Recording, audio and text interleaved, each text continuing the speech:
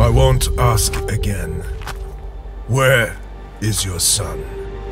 In good hands.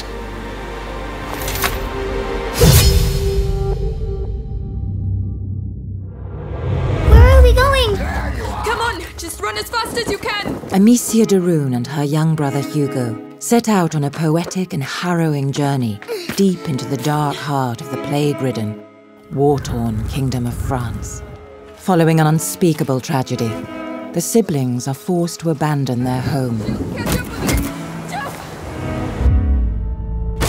Pursued by the relentless Inquisition and unending swarms of ravenous rats.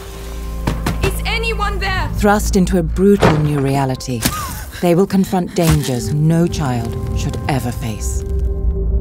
Meanwhile, Hugo is afflicted by a mysterious sickness, driving Amicia to hunt for a cure. She must do whatever it takes to protect her little brother and survive in this harsh and hostile world. Though bold, Amicia is just a child, and direct confrontation with her foes is futile. Instead, she will need to use her wits and ingenuity to best the threats that pave her journey. I didn't want to. Amicia! Finally! Hugo is far from just a burden. His innocence and naivety are offset by his courage, and he will prove vital in working with Amicia to overcome the obstacles ahead. Balancing light with darkness is critical to their survival.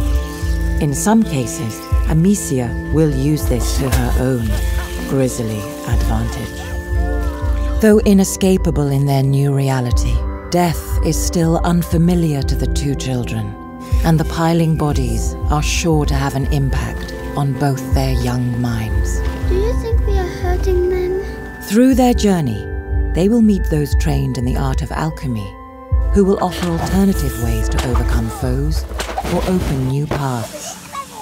It will protect you, and is pretty too. Oh, all right. Now we can go. Thank you, Hugo. Both the plague and the 100 Years' War with England have brought suffering to the lives of all in this decaying kingdom. And over time, the siblings will meet others in similarly dire circumstances.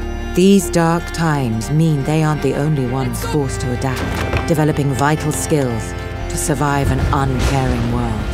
And Amicia and Hugo will need all the help they can get.